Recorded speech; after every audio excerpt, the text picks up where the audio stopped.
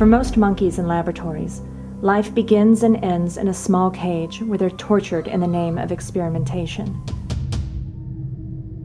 Most will never step outside or feel the sun on their skin.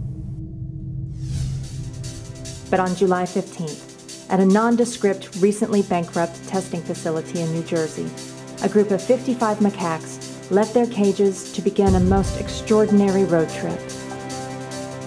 I'm Scotlund Haisley, president of In Defense of Animals. We are here on scene today in New Jersey, rescuing 55 macaque monkeys that have been living in a research lab their entire lives. So oftentimes animal rescue work can be devastating, but it's extraordinary moments like this that make it all worth it.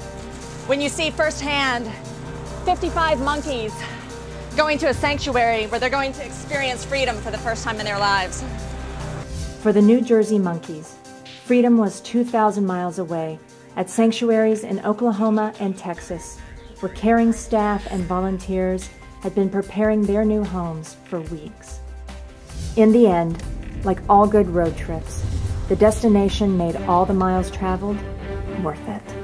What you're seeing is a pretty spectacular moment. This is an unprecedented event where we've been able to remove these monkeys from the only life they've known, which has been in dark prison cells being abused.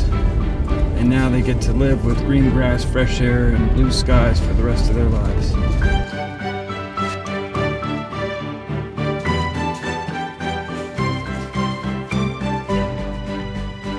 Weeks ago I got word that their research lab had been foreclosed on and there were 55 monkeys in need of being rescued. And at that very moment I determined that In Defense of Animals would make these monkeys the promise that we would do whatever it took to get them to freedom.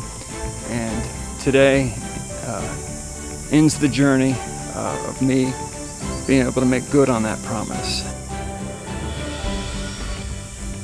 But the cost was not expected.